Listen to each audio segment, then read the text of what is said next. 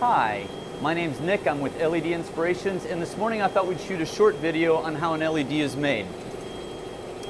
Oftentimes we call this the LED, but really this is just a plastic package that holds the small LED chip. Manufacturing starts with this. This is called the blue die. This blue die, this wafer, has about 11,000 LED chips on it. The machine behind me assembles the LED chip into the plastic package.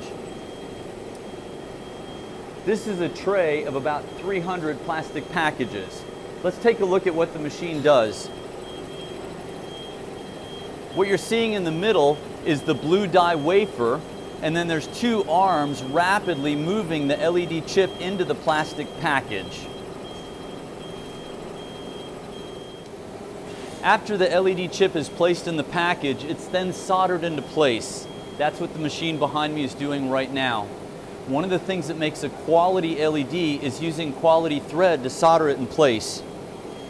We use 99.9% pure gold to solder it in place to make an extra good connection. Come take a look at what the machine is doing.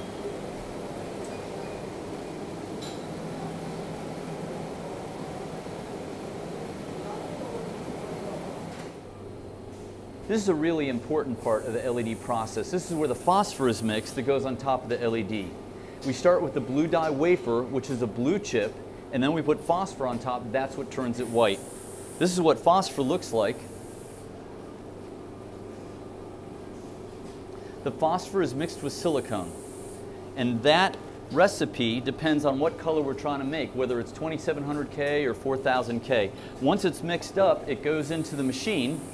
These are the tubes that hold the phosphor, and the machine is placing the phosphor into the LED package on top of the LED chip.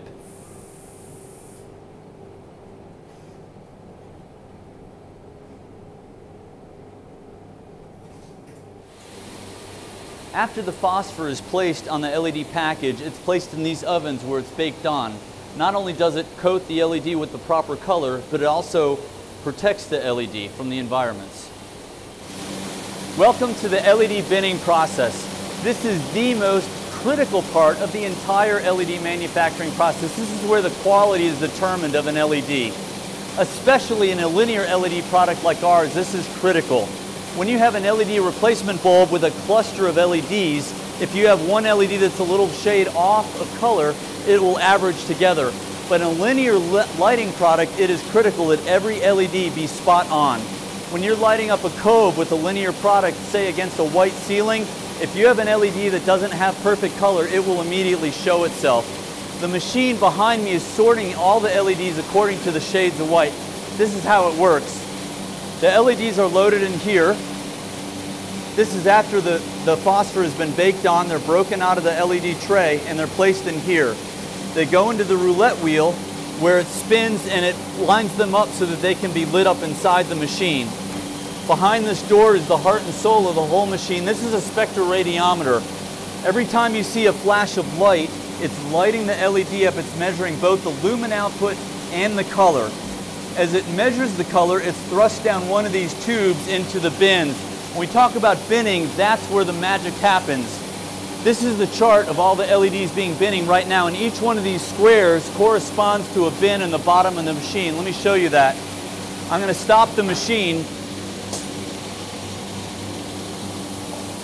and this is where it happens. When you talk about binning, this is really what they're referring to. Each one of these bins is a different shade of white. You can make a cheap LED product by using many bins, but you'll have many different shades of white, but it's cheaper because you get to use a lot more of the LEDs. When we talk about LED Inspirations being a one-bin company, we're only using one bins for our LEDs. This is all one shade of white without using any of the others. This is what makes a quality product. At the end of the day, when you do your project, you want to know that it's going to look perfect today, tomorrow. If they do an addition 2 years from now and you buy more product from us, you want to know the color is consistent. This is how we do it. This is the next part of the process. We apply solder paste onto the printed circuit board. This is one of our printed circuit boards. It actually has 16 strips in it. The machine behind me works just like a t-shirt printing machine. which is a silk screen process, except for instead of silk screening ink on, we use solder paste. The board is loaded into the bottom of the machine, and the solder is squeezed through the top of the silk screen onto the board.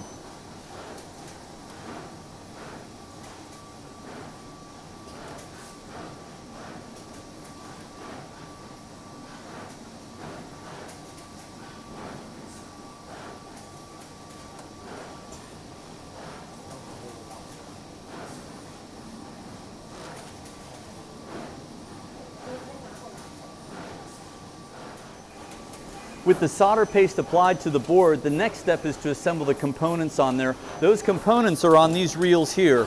LEDs, resistors, and other components required. What this machine does, it assembles them off the reel onto the board. Take a look.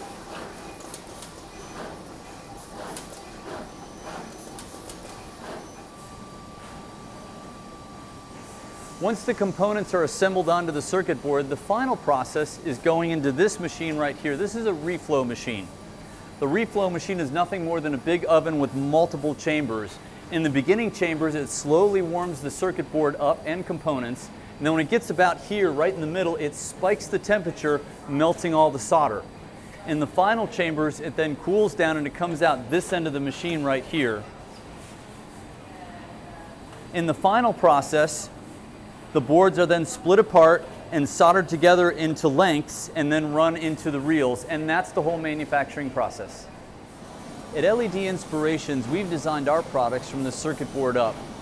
We wanted to step you through the manufacturing process, not just to educate you on how an LED is made, but also to show you that we get to control every step of the process, ensuring the quality of our products.